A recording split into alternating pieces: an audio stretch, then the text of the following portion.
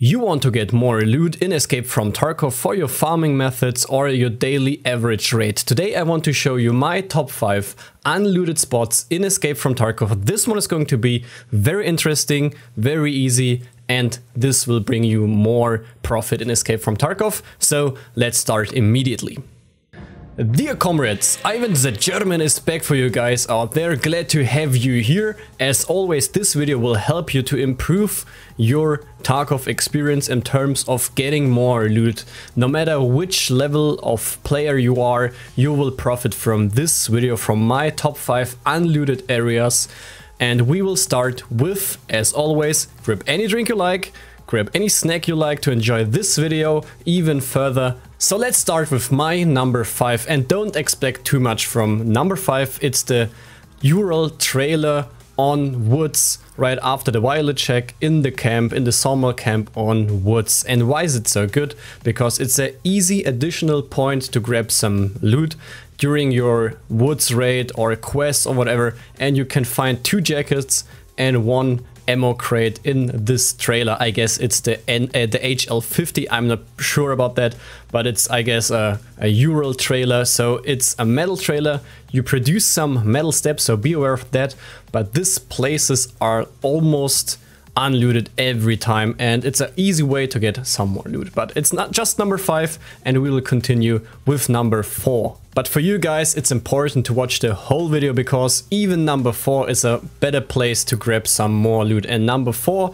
is the HEPS key, or let's say the HEPS location, the USAC storage room on Shoreline, right at the hydraulic power station. Pretty good key, very easy to get after some quests from Jaeger. If you sold the key, I would buy it back from the flea market for around 60k. It's worth, because it's almost unlooted every time as well, because nobody's carrying the key. You have some opportunities to loot some toolboxes, some jackets without a key, and if you open up the room, there is an intelligence spawn, 2 crates, 1 small, I will call the black Iskra crate, because you can find almost every time a Iskra lunchbox there, and you can find a lot of different weapon attachments, and as I said, you have an intelligence spawn right there. So the power station is in the middle of the map. I wouldn't go there straight away, because it's a very central position if players want to cross from the coast or from different spawns to the resort, but I would go there like in the early mid time period of the raid. So you should go there, because you have some key spawns in the open area, but the storage room is also worth a watch. But it's not as good as my number 2 and number 1. But my number 3 is possibly a surprise to you. Number 3 is, I will call it, the food area on Interchange. Yes, we have some unlooted spots on Interchange, and number 3 is actually pretty huge. Since Battlestate Games updated the loot table in the Goshen area on Interchange, the food area is amazing, believe it guys. You can go there and you can grab some quest items like the small tushonka, the big tushonka, the beef stew. You can find some condensed milk, which is 15k each. Tar cola, you can find energy drinks, which are also 10 to 15k each. This area can help you to finish your quests more quicker, and almost every item has a 10 to 15k average and is 1 slot. You can find whiskey, you can find Alyonka chocolate bars, and it's pretty good, because since Interchange is pretty crowded, and I would grab almost every item in my run on Interchange, no matter which type of miscs item, light bulbs and all of that. But light bulbs and caps and every one of these items have a less average worth compared to the Tar Cola and all of that, what I told you before. So the food area is really good, and if you have a bad Interchange run and you missed some good loot, go there and you can find very easy money. Number 2 is pretty unknown, and it's the barn area, or I'm calling it barn area on woods. Pretty close to the new exit on woods, which is also in the new area, and you have 2 pretty interesting locations.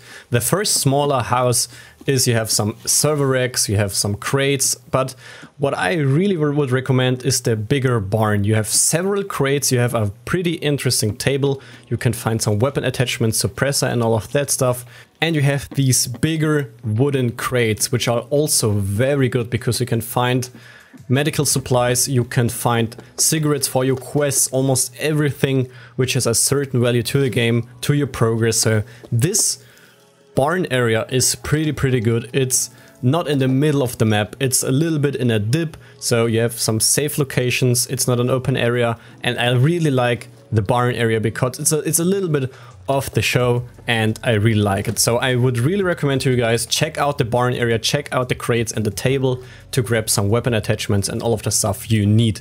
And if you are familiar, if you are a loyal community, you know, as you are of course, and I know you know my number one, it's the wooden shack. I'm calling it wooden shack or suppressor shack on woods, pretty close to outskirts and the scaffolds. Of course I will show you the map, and this wooden shack, this suppressor shack is amazing. You have several weapon attachment spawns, saliva, food, beverage, all of that stuff. You can find NVGs, and you have this small ammo, this greenish ammo crate with some ammo boxes laying on the ground. This area is my number one. Why?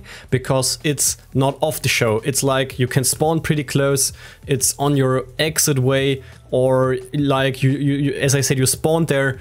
It's not, you have to invest more time on your raid. You can check by, you can grab everything you need, you can continue hunting Stürmen, you can continue to your exit, you can continue to the checkpoint, snipe some player down or whatever. This suppressor shack, this wooden shack is amazing. It's my by far number one. Early in the wipe you can grab some NVGs, which are pretty good. NVGs early on will help you with your progress early on in the wipe. So that's why I really recommend loot the wooden shack. And surprisingly, and that's why it's on my number one as well, it's most of the times unlooted. I do not know why. Probably some players think that they do not get any loot there, and it's like just yeah, wooden shack, nothing special. But guys, believe me, the wooden suppressor shack, it's amazing, and it has its name not from nothing. The suppressor shack will give you almost all the time suppressors. I storaged a lot of the new best suppressor for AR-15, the Seika suppressor. I sold them right now for almost 80 to 100k. It was worth, due to the fact that I looted the suppressor shack on woods regularly. Big recommendation for this area, and I hope I could help you with my top 5 unlooted spots. Try all the time to overcommit, to give you more information as promised. So I hope this video could help you. Leave a comment in the comment section below. Let me know what you think about it. As always, as Germans, we want to win at least something. It's very important to us. That's why I want to win your like for this video. So like this video, it really helps to this channel to grow. And don't forget to stay safe. See you in the next video, guys.